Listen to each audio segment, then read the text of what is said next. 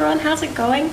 I've just got back from work and I was going to film a gluten-free scone video, but unfortunately my oven here has died and only the stovetop works. So I thought, you know, it's been a rough week. What am I going to do to make myself feel a little better? We're going to make some pancakes. I haven't had pancakes for months. I don't necessarily go for them, and usually if I go out for breakfast, nothing's gluten-free. So, you know, what's better than a Wednesday afternoon pancake pre-dinner thing? So what we're going to do is I'm going to put the camera down as normal, go through the ingredients. It's pretty straightforward, and hopefully my oven will be fixed and we can make some scones. But until then, let's get started. I am trying to use a light at the moment because it is quite dark, so hopefully that's not too bad. I know this thing is being a bit shiny at the moment, but we'll get rid of it. So what I've got here is a bowl. What you can hear behind me is 3 tablespoons of butter melting. That's the only thing I've done pre-film, just to kind of get things moving. So what we're going to start with is we're going to put our sieve in our bowl. That actually fits really perfectly. We're going to grab a pair of scissors. Sorry guys, I should have done this earlier, but I just got randomly in the mood. I'm actually trying for the first time Woolworths brand gluten-free flour. Usually I have a different brand that I get from a place that I work at. So when I saw this, it was pretty cheap actually. So I'm a bit excited. For just me, I think I'm only going to do a cup. Now I should get my measuring cup out, but I'm not going to because I'm lazy. Just about a cup. Probably a little bit more, probably a cup and a bit. That's okay. And we're going to sieve this just to get it nice and fluffy. But before I do that, I also need a 1/4 tablespoon of salt and 1 tablespoon of sugar. Nice and sweet. Although I think I might,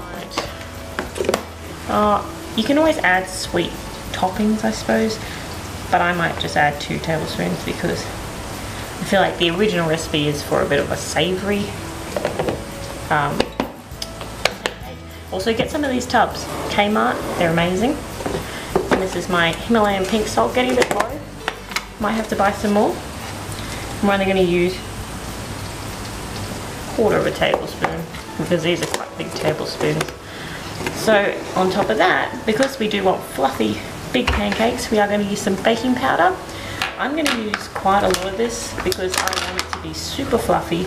You know, I want big fluffy flavour, and I don't think once you add the butter to this and whatnot, it doesn't really put too much flavour into the baking powder. But I am doing 2 big tablespoons, so I might do a little more because we're going to cover that with, you know, delicious toppings, so we shouldn't have any flavour. So what I'm going to do now is I'm going to mix this all in, and then we should be able to move on to our wet ingredients.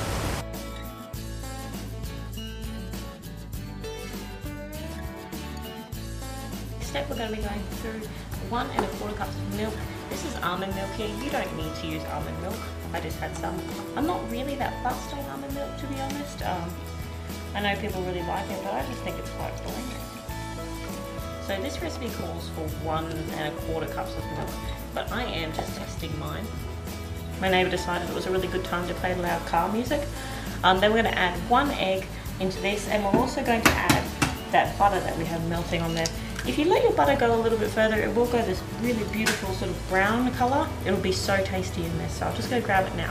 Okay, so you guys, we've got 3 tablespoons of butter. It might be a little more, as you can imagine. I really like the taste of butter. We're going to put all of that in here.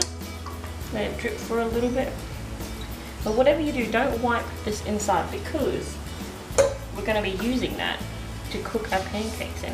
That way we don't have to get out any new butter, or we don't have to cook in oil. We're going to cook right in this butter mix here. Next step, whisk it all together. And now don't get too stuck up on lumps. I know people want things to be super smooth, but sometimes it just can't happen. Sometimes there's a couple of little lumps of flour, but big deal. Although I think with this batter that I've just let it get a little bit too runny, a little bit too much milk, a little bit too much egg. So what I'm going to do, I'm going to pump in just a little bit more flour. And this is sort of the excitement of baking things like pancakes, because even though with a lot of recipes you do want it to be perfect, I feel like you can get away with a bit of laziness with pancakes. When it comes to something like a cake, that kind of matters a bit more.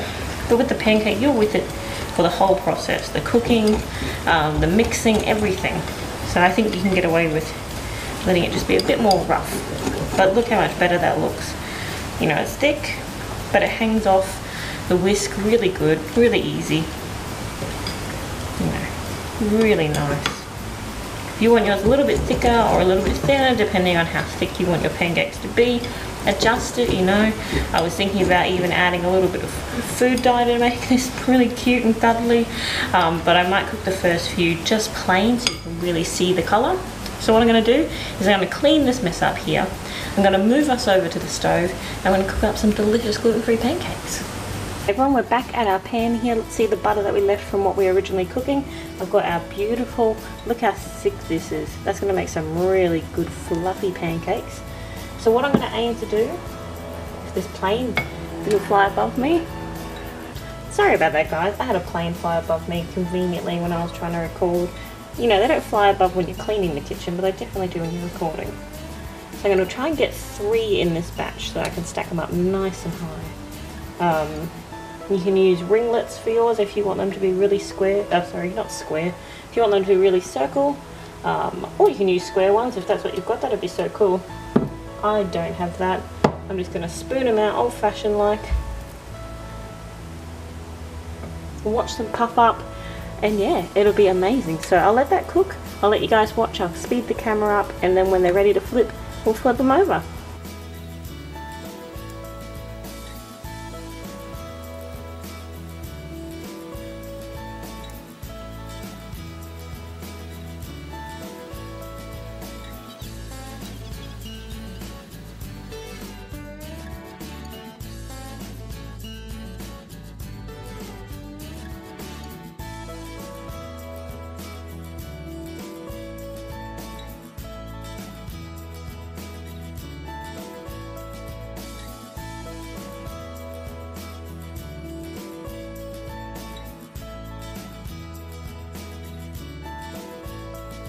Okay guys, I sort of ignored these babies for a little bit, so I hope they're not burned. But what I'm going to do is I'm just going to separate them a little bit. They're really fluffy. This one here is definitely ready to move because he's just sliding around. So let's pray and hope that this flips correctly or I'm going to look like a dumbass. Woo! That's not too bad. It's got a little bit of colour on it. I've definitely seen pancakes with better colour on them. But you know, we're definitely getting there. Apparently the first batch is always meant to be the worst. So that means that's the batch I get to eat. But the joke's on everyone. I live by myself, so I eat whatever I want, whenever I want.